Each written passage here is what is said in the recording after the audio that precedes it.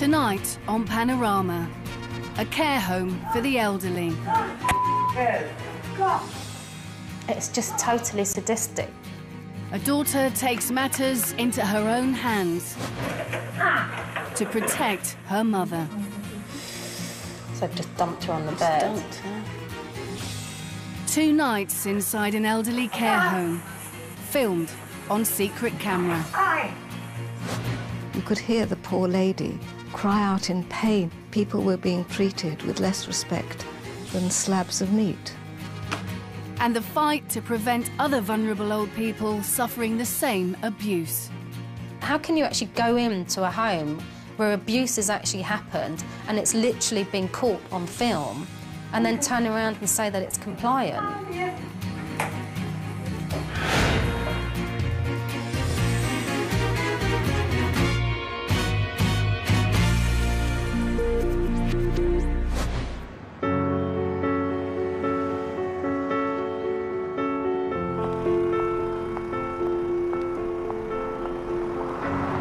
I'm on my way to see someone whose actions could help change how we treat older people.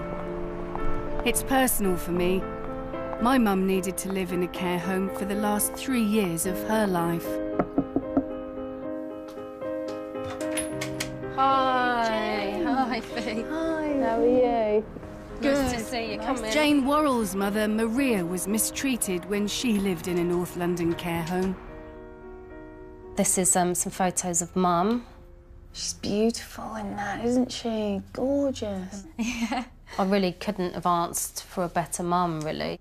I just feel like as a person, she's just got the biggest heart, always laughing, always joking, just really strong, really independent as a parent. You know, I would always kind of go and... But then Jane's mother became ill and needed more and more care. Maria was diagnosed with Alzheimer's, the most common form of dementia. Eventually, she could barely communicate and needed help with almost every aspect of her life, including personal care. Hello! I kept her at home, living independently for as long as I could. She started falling over a lot, and then one day just came round in the morning to find that she hadn't moved at all from her bed, and she couldn't move.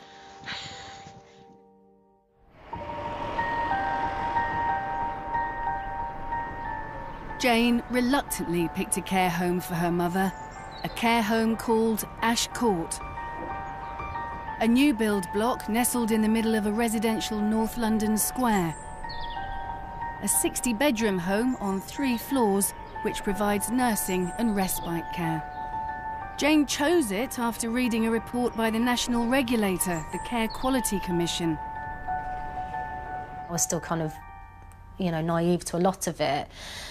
But, you know, reading the CQC report and it had an excellent rating, which is obviously all you've got to go against as a gauge of what the care homes are like. And it gave it an excellent rating. Even though the CQC said Ash Court was excellent, Jane began to worry about her mother.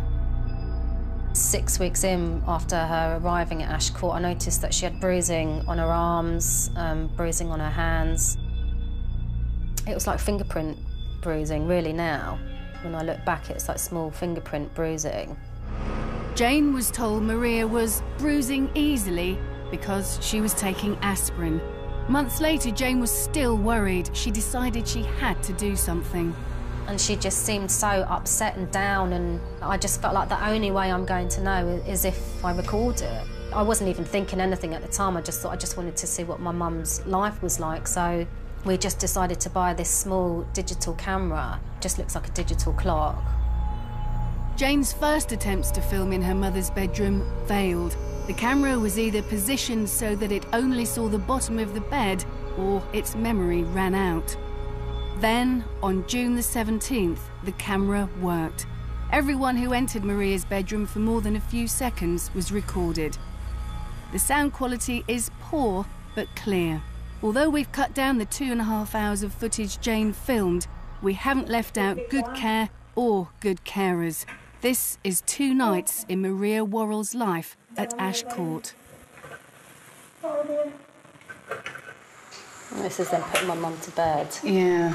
At 5:30? Yeah, well, I'm quite shocked it's 5:30 actually. I thought it was a bit later than that. Because normally they would have done sort of 6:37, which is still early, but 5:30 is really early. The two carers from the Philippines lift Maria by her shoulders.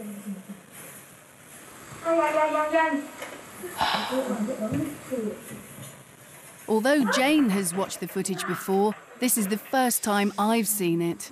So I've just dumped her on the bed. Dumped her. And she doesn't know what's happening. And she's got arthritis. So now they've just chucked her legs on the bed as well. And then walked off.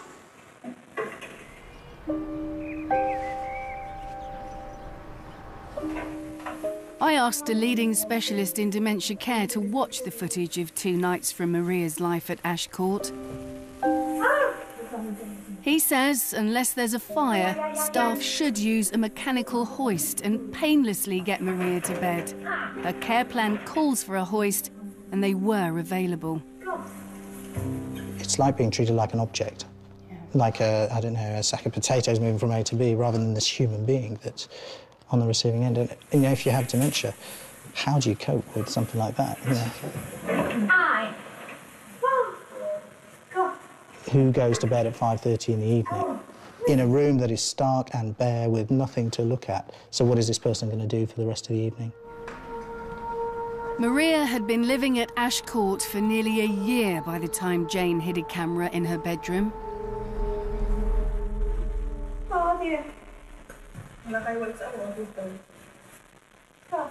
And they're not speaking to you. No, they're speaking in Filipino, but that's because I've never known what they were saying. We've translated what they're saying over Jane's mum. It's unclear what they're talking about.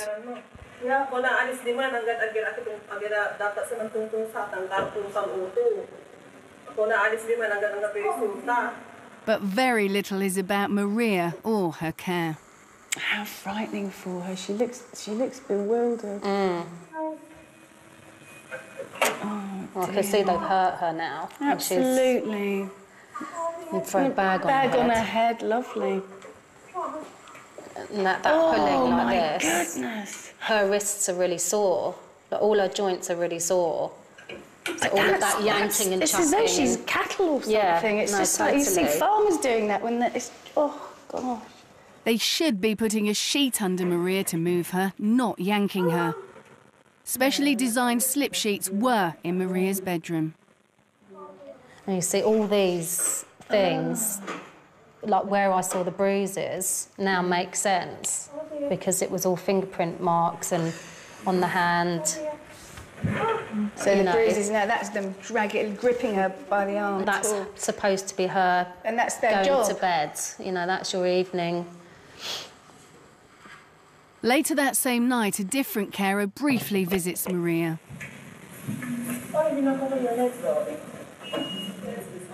And comes back 40 minutes later with a colleague. There's no greeting for Maria when these two carers arrive to bathe her.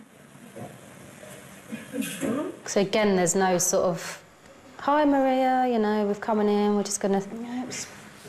They switch the TV on for their benefit. And this is the whole time she's been in bed since 5:30 till now, just lying staring at the ceiling. Nothing. Yeah. Good night, and just leave. My job's done. Good night. Enjoy your TV's sleep. off We don't for need their it on benefit, anymore. yeah.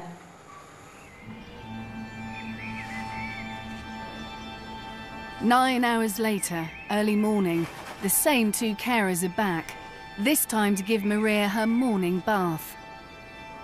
Maria has been in bed for 13 hours. Yeah, this is the morning. I think it's the same two that you've just seen. So they're probably coming to the end of their shift. The carers start talking about life at Ash Court and their colleagues. They don't paint a happy picture. Because there's no joy, no love. Yeah.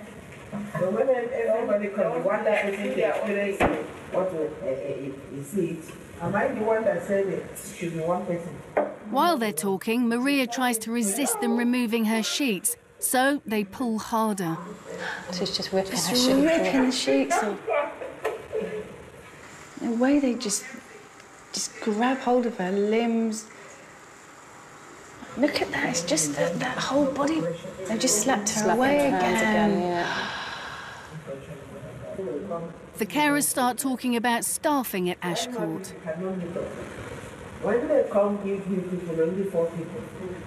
So manage something residents. Why not do it just gently your way? If you didn't finish, you know that, oh, these people, they need more. They need more hands. They soon begin talking about their low wage. What do you expect? And after that, they pay you £6.50 or £6.70. Where you start? Don't end it. Continue. Then you broken your back there. Our expert recognises these sorts of comments from other homes. So they're angry themselves, aren't they? This is the thing. And, you know, it is true, care staff find it really difficult. They get paid very little money, as this lady's just saying. But actually, with no more staff, that person's experience could be completely different. But unless you address these care cultures, then they just get left to fester and fester and fester. And that is where you get these kind of really unacceptable practices that just need to be, you know, taken out. Enjoy your sleep. The carer is wishing Maria a good sleep, if only between her morning bath at 6:30 and her breakfast 2 hours later.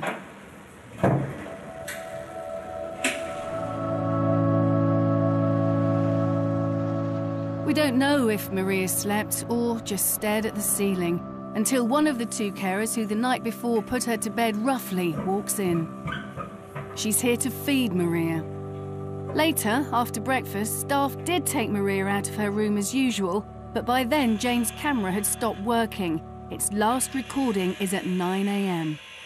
Well, No word of a greeting, no good morning, just walk into the room. And that TV's been off the whole time. Yeah. And I specifically told them, look, don't just leave her lying there, let her have a TV or a magazine or something. It's porridge, and she's also got a cooked breakfast there as well. Just nothing. The carer starts giving Maria breakfast, then breaks off to switch on the TV so she can watch it while feeding her. So she's finally put the telly on. Oh, because she's looking at it, Yeah. that's why. There's no speech at all. And there's this switching from spoonfuls of porridge to back to scrambled egg and whatever else it is that... You know what I mean? Maria is being fed too quickly. The carer gives a spoonful roughly every 13 seconds. Even when a carer that Jane believes is a nurse passes through to help give medication. She's choking because it's all getting shoveled in. It's not the only time Maria's feeders are impatient. On the second night, Jane's secret camera was filming when Maria was given this drink. Open your mouth. And that's her drink for the evening. What can she do? She can't write down help, she can't say help, she can't get up and run away. She's just got to endure it, and that's what's horrible. Maria's first day being secretly filmed at Ash Court is over. I mean, to me, it's the whole sequence. It's everything. It's being put to bed in that manner of, like, you know, it's painful. You're thrown into bed. Nothing's told what's happening. It's a new day. It should be a new beginning. There's no communication. It's shoveled in. There's no joy. There's no tenderness. There's no empathy. There's just nothing. I was horrified to see that was a day in the life of my mother. Jane took the secret footage out of Ash Court. The clock had a little memory card in it, which is what you would then put into your laptop to view the images. I wasn't aware what I was actually going to see, so I just felt completely at